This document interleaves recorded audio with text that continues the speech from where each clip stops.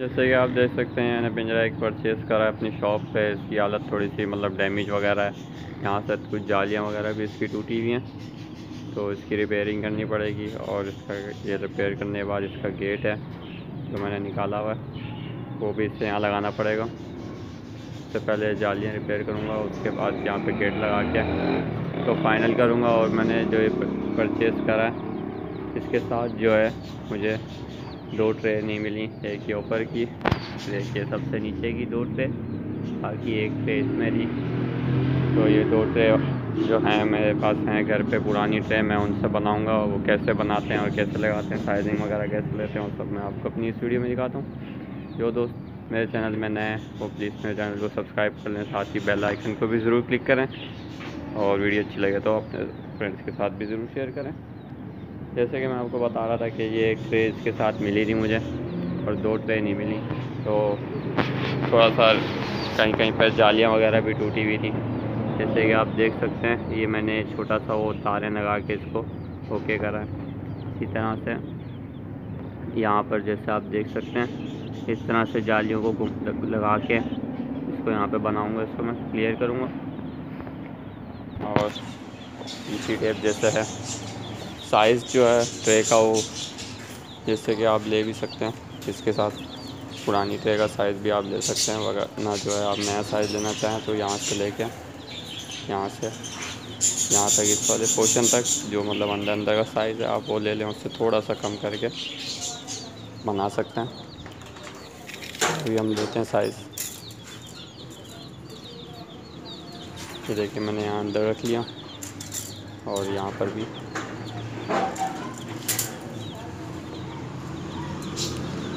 ये आ रहा है 22 हाफ। ये थोड़ा सा ज़्यादा ही बता रहा है, देख सकते हैं 22 हाफ से ज़्यादा बता रहा है। अगर 22 हाफ की पूरी बना लूँ तो तब भी काम चल जाएगा, ओके हो जाएगा। और इसी तरह से हम अभी अंदर का साइज़ लेंगे। अंदर का साइज़ जो है यहाँ पे बता रहा है लूज़ में 16, हाफ बता रहा है 16 पॉइंट। नहीं तो हम 41 सेंटी भी कर सकते हैं, 41 सेंटी भी ओके रहेगा। अगर ऐसे हम ले तो सेंटी के हिसाब से 41 सेंटी।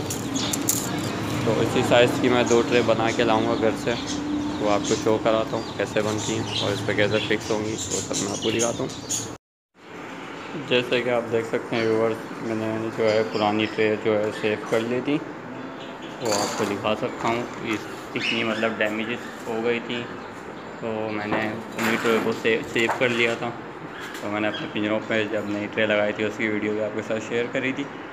तो ये पुरानी ट्रे हैं जिनको होल वगैरह हो गए थे और कंडीशन बहुत ख़राब हो गई थी, तो मुझे रिप्लेस करनी पड़ गई थी। अब ये ट्रे हैं, इन्हीं में से जो है मैं वो कट करूँगा। मैंने साइज़ चेक कर लिया, तकरीबन भी यहाँ से जो है, यहाँ से तकरीबन यहाँ तक आ रहा है साइज़। तो ये ट्रे बन जाएगी एक पिंजरे की, और ये दूसरी ट्रे यहाँ तक साइज़ आ रहा है, तो 2 ट्रे बन जाएंगी। जो मैंने शॉप पे पिंजरा परचेज़ करा है जिसकी 2 ट्रे नहीं है, तो मैं आपको दिखाता हूँ कि इसे कैसे कट करना है और कैसे बनाना है। तो एक साइड का कॉलर तो बना हुआ है इसका, जैसा होता है एक साइड का कॉलर है। और मुझे डाउट हो रहा है कि इस साइज़ में भी थोड़ा सा कम करना पड़ेगा इसे। एक साइड का इसको कॉलर बनाना पड़ेगा, फ्रंट का वैसे भी बना हुआ है सामने का। वही हम स्टार्ट करते हैं।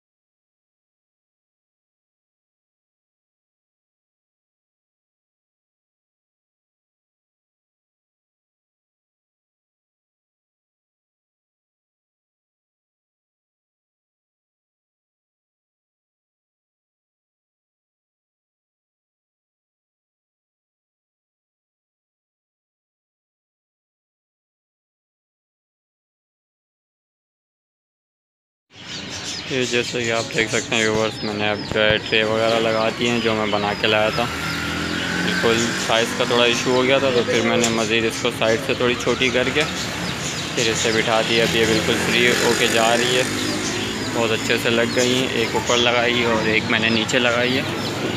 तो इस तरह से कहने का मकसद है कि आपकी पुरानी कोई भी चीज़ होती है, ट्रे वगैरह, कटोरियाँ वगैरह, वो इस्तेमाल में आ जाती हैं, जालियाँ वगैरह।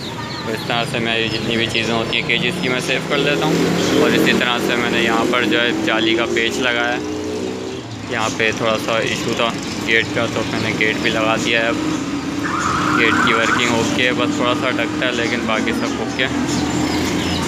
और इसी तरह से जो है मैंने यहाँ पे जैसे आपको बताया था, इस जगह पे मैंने इस तरह से तार लगा के इसको बना दिया है ताकि कोई छोटा सा तोता वगैरह, फिंचिस वगैरह बाहर ना निकल सके। तो इस तरह से जो है ये केज हो गया है कंप्लीट। अब जो है ये ऐसा हो गया है कि कंप्लीट की हालत में, सेल होने की कंडीशन में। तो 3 पोर्शन का केज है ये, जिसे मैंने कंप्लीट कर लिया। अगर आपको वीडियो अच्छी लगे तो प्लीज़ उसे लाइक करें और अपने फ्रेंड के साथ भी ज़रूर शेयर करें।